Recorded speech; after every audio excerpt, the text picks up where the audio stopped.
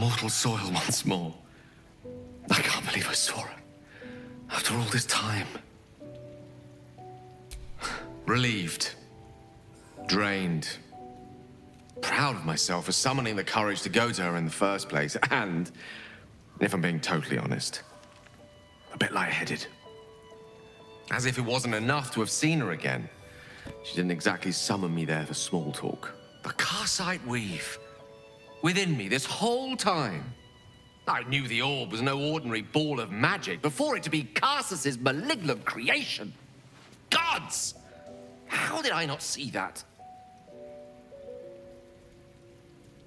But I should have known. What right had I to go about declaring myself an archmage when I was as foolish as a common apprentice in setting such an entity loose? At least now I'm armed with the truth. And Mystra's expectations. Sounds like the door to redemption is open at last.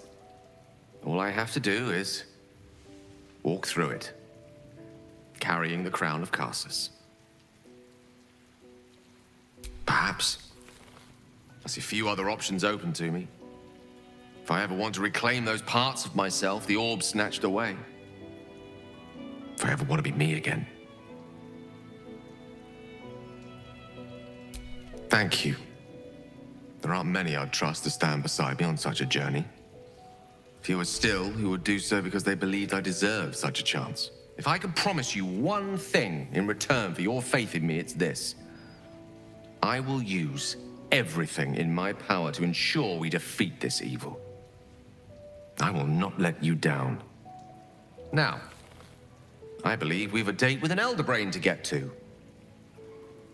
Shall we?